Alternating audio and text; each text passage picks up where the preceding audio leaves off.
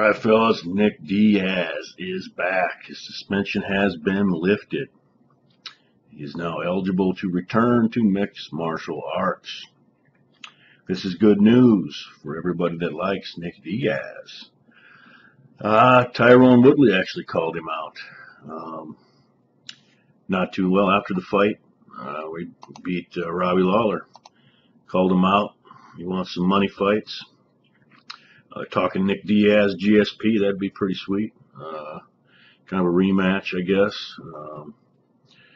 Nick says he wasn't at 100% for that fight, so, we'll see. Should be interesting, but it's good to see him back.